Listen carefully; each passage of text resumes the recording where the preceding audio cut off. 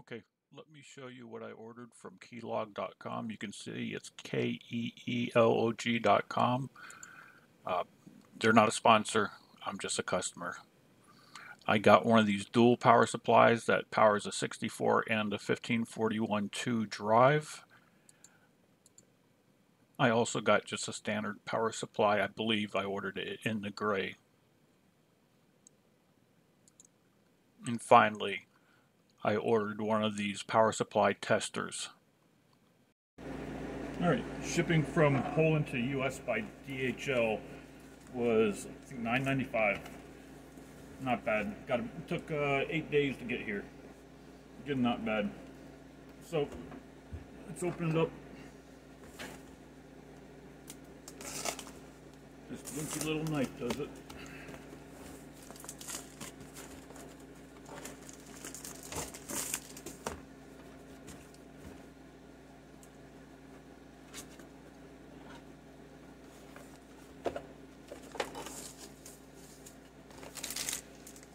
Power supply tester. Instruction sheet. Not bad. Obviously for the Commodore 64. Alright, and there's the gray standard power supply. Has some weight to it. I don't see any screws. I probably wouldn't open it anyways, but yeah, it's got some good weight to it. Proper plug for stateside.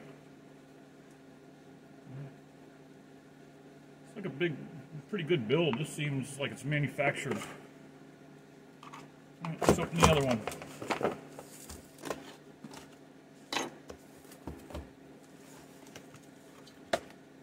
And here's the big one. Oh, that's interesting. Proper plug. And since this is a dual power supply for the 64 and the 1541 drive, there's two leads off here.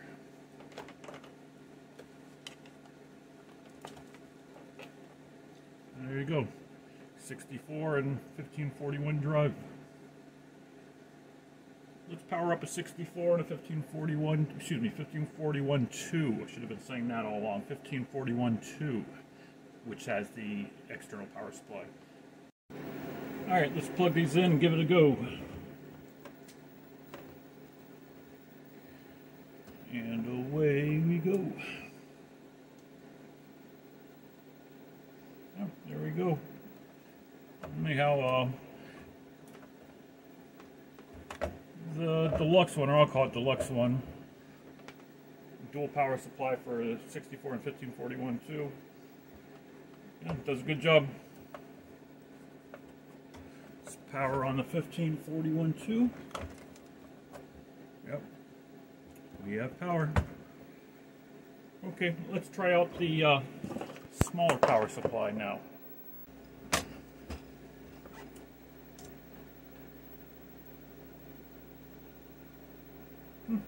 Again, yep, works right away. And that lights up. That's a nice little touch. This is actually interesting. Looking around my power supplies, and I totally forgot I had one of these style. This really early style is not, I don't believe this is filled with epoxy. I believe this is serviceable. So this one I'll probably open up and repair and keep that. And there's been some recent talk on Facebook, Commodore 64 128 group, about so-called, quote-unquote, re-bricking these old. I may do that. Anyhow, figured I'd show the different styles. For sure, these two, the black brick and now this beige brick, are dead, regardless of what this tester is going to say. And there's no way in heck I'd ever use the black brick anymore. And at this point, I would say do not even use the beige brick. These were known to be a little bit more reliable, but this is the one I was actually using. And I guess I probably shouldn't have, but it didn't take out any computer. But you know, This one I trust a little bit more, but I think at this point any of these bricks, just absolutely not. Just buy a modern power supply. So I'm not sure about this tester. Seems pretty basic, but let's plug it in and see what we get.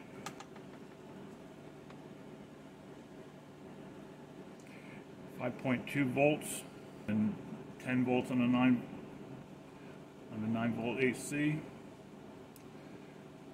No ripple current, which is good. And I don't think this is really stressing it much, despite having these cooling fins. I don't think this is stressing it. So I do feel a little bit of warmth on it. Yeah, and these testers, they're not absolute, that's for sure. I would just use this as a really quick reference. Another thing I've seen is, like when these old black brick power supplies are starting to fail, you could test it with a multimeter. You could plug it in, it'll work, and you think everything's great, and then 5-10 minutes later, it kills your computer. And after a while, I decided to hook up one of these to a scope and watch it over time with a load, and your voltage would be running along normal, and all of a sudden, like interval, not the same rate, but say anywhere between 5 and 10 minutes, it will run along fine. Then you get a huge spike and come back down, and that huge spike is what takes everything out, and it'll go back to seemingly normal. So if you're only spot testing it, yeah, you're not going to catch it. Now the infamous black brick, the black brick of death. Yeah, 5.06. Under a load, that probably come down some. 11 volts on the 9 volt. This is showing it pulling a little bit more load. What is that? 433 milliamps. Let's bring a little bit more load.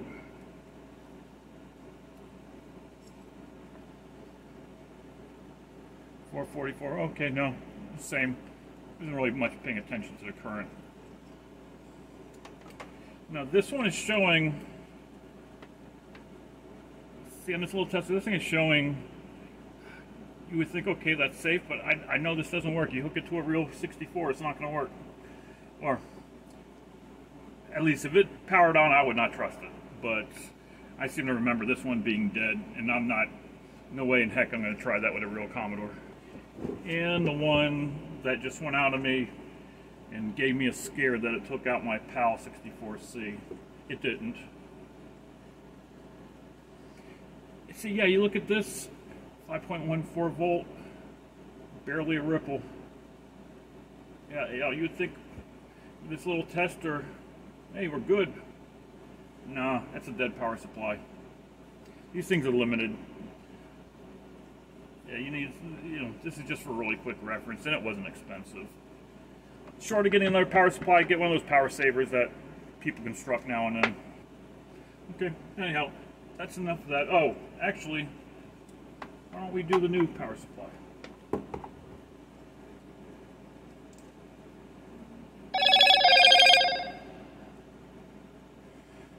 4.94, a little bit lower than I'd like to see, but again, under load, as long as it doesn't go below that, it should be fine. And 9 volt, it's a little higher than I'd like to see at 12.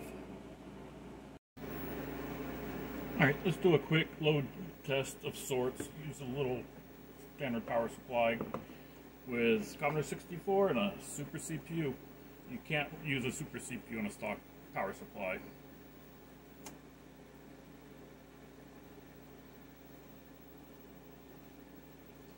Just a quick program.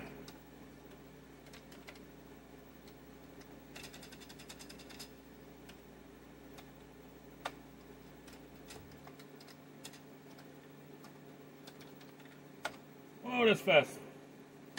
Back down to normal speed. Whee! Normal speed. Yeah. Handles a SuperCPU just fine.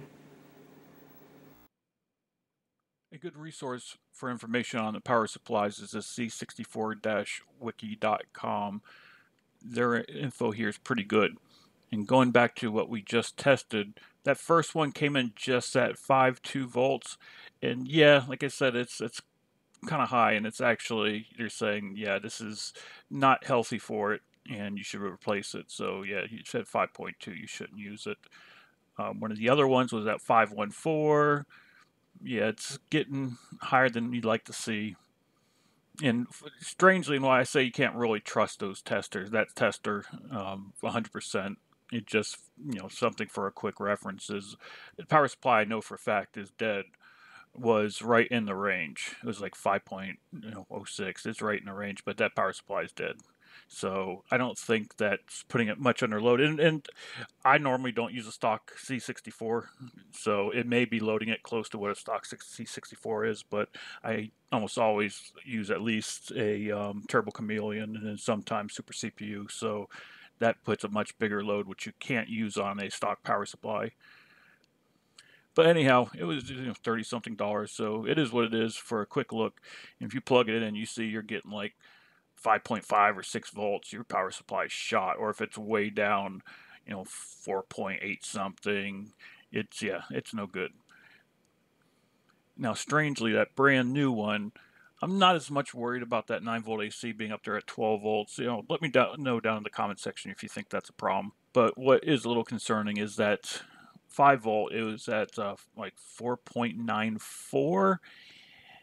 Sure, it's fine, but yeah, I just would like to see it a little higher. Okay, let's wrap this up. On that dual power supply that I showed, I got this one. They call it a Retro Power PSU C64 FDD dual US. This is the model without the OLED. Would have been nice to get the OLED, but I was being lighter on the cache side here.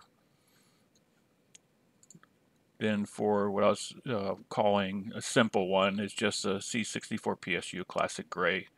And that was fine. That's all I needed on that.